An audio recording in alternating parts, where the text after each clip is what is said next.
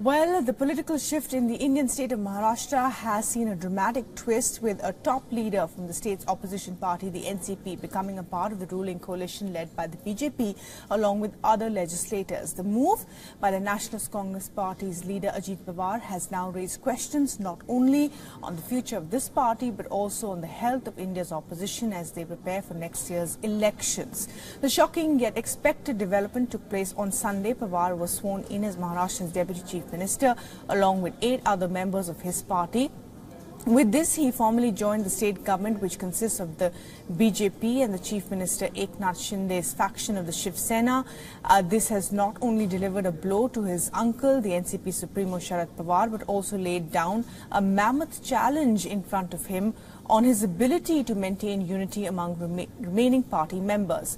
Ajit Pawar claims that he has the backing of several NCP leaders. Same claim was also echoed by the state BJP president, who said that 40 of the 53 NCP leaders backed the breakaway leader.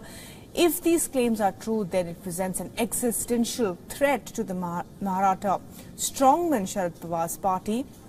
Meanwhile, there is much buzz in the power corridors of Mumbai about the future of Ajit Pawar himself and the rebel MLAs backing him, and whether they will be able to pass a legal challenge. Sharad Pawar, meanwhile, says the complete picture will become clear after 2 or 3 days, although making it clear that he disapproves of the decision. Last year, in a similar development, Eknath Shinde, a leader from the then Chief Minister Uddhav Thackeray's Shiv Sena, broke away from the party with a majority of MLAs. Shinde then went on to become the Chief Minister of the state and survived legal hurdles, including an anti-defection law.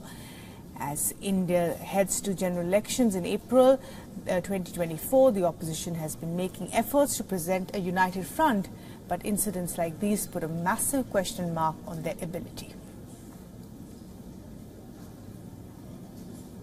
And for more on this, Maharashtra's political landscape, Molly Gambhir is now joining us live. And Molly, you know, Sharad Pawar's legacy, as many would say, has been completely undone by his own family. This is a man who's often been called the kingmaker in politics. Quite a dramatic turn of events indeed, Bhairavi. After all, we're talking about the second most populated state in India, a state where alliances can make or break governments. And just look at the statements that have been coming in from Ajit Pawar and his uncle Sharad Pawar. As you just mentioned, Sharad Pawar has been trying his best to downplay the impact of the move by Ajit Pawar, which has been called a variety of things, the labels that have been placed on Ajit Pawar's move, ranging from mutiny to rebellion to a vertical split. The optics definitely not looking good for Sharad Pawar, also coming at a time when he has been trying to stitch together a united opposition front to take on the BJP, and look what happens. The events that have unfolded over the last 24 to 48 hours have far-reaching implications for his stature as well. Now, he says that there is no problem in the family, that he will be connecting with the people, and he will be trying his best to make sure that things still stick together. But at the same time, Ajit Pawar explaining his big switch, saying that it is evident that a single party could still form the government in the state. Right. And just look at the history as far as the appointment is also concerned. Ajit Pawar has now taken over this position, the Deputy Chief Minister of Maharashtra, for the 5th time, which is now also set a record for the largest number of appointments to this position since it was created in the year 1978. Right.